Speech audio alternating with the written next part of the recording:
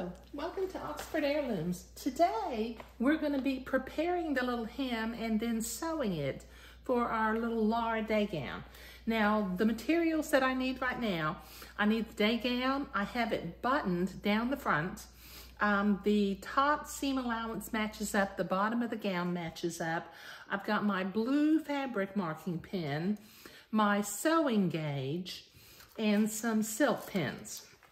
Okay, now I'm going to start out, a little speck there, at the front center of the garment. This particular pattern says that we should have a 2-inch hem allowance. Okay, so at the front where the lace matches up to the entredeaux, I'm going to put a little blue mark on the left front center, and then I'm going to make a little blue mark on the right front center. Okay, because I want to make sure that when I hem the garment and close it, the hems match up from side to side. Okay, now I'm going to set those things aside for just a minute, and I'm going to turn the little day gown inside out, and then I will put it on my ironing board. And what I'm going to do next is I'm going to turn my hem up 1/4 of an inch. Okay, using my iron, but that'll take me a minute to do. Okay, so I have ironed 1/4 inch all along the bottom edge of the seam. Now, I've got the inside front piece right now, and I'm going to be folding it up 1 3/4 of an inch, but right here at the center front, rather than measuring with my seam gauge, I'm going to fold it at the little blue mark that was 2 inches from the bottom, because I want to make sure that my garment lines up from side to side. Now, using my sewing gauge, since we turned it up 1/4 of an inch, I'm going to pin my hem at 1 3/4 of an inch, because 1/4 and 1 3/4 adds up to 2. So I'm going to be pinning this all along the edge of the bottom of the garment. And at the front center on the other side, the side that has the lace on it, I'm going to fold it up until I'm at my blue mark, line up my entredeaux ladder, and I'm going to pin that side too. And then I'm just going to, before I start doing any sewing or any further pinning, I'm just going to check to make sure my hems line up from one side to the other, and they do. So that works out real well. So this will take me a minute to get this hemmed all along the bottom of the garment. Okay, I've got my 1 3/4 inch hem pinned all along the edge of the garment. I have lined up my side seams, making sure that they're pressed towards the back.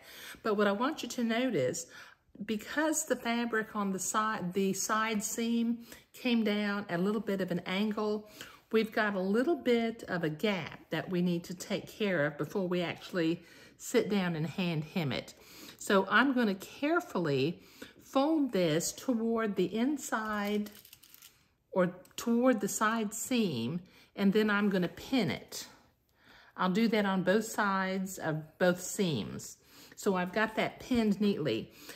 There's just a little bit too much fabric to try to ease this in.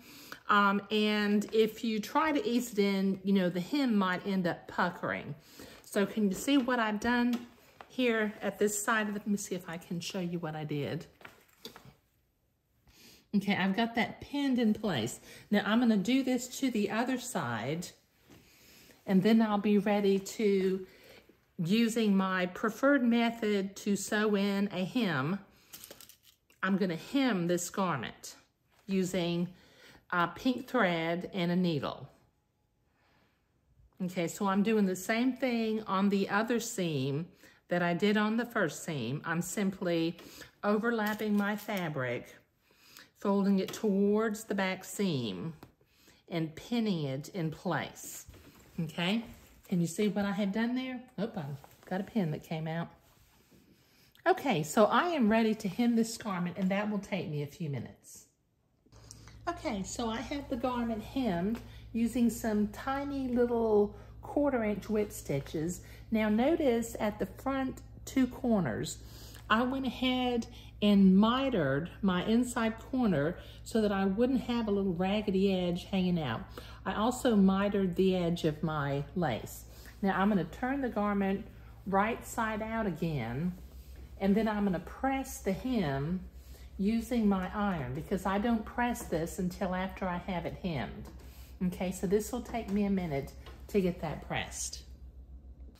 Okay, so that's neatly pressed, and the hems line up from side to side at the front edge of the garment. So in the next video, we will begin to make the little sleeves for this garment. And I just wanted to remind you that if you'll email me at oxfordheirlooms@gmail.com, if you haven't already emailed me to ask for the embroidery design that's going to go on the bonnet of the bonnet that we're making to go with this day gown, I can email this to you. Right now, you know, I'm still small fry on YouTube, so I'm responding to people personally. But I'll put that up as a slide at the end of the video also. But hemming the gown was what we were doing today, and we will start creating the little sleeves in the next video. Thank you.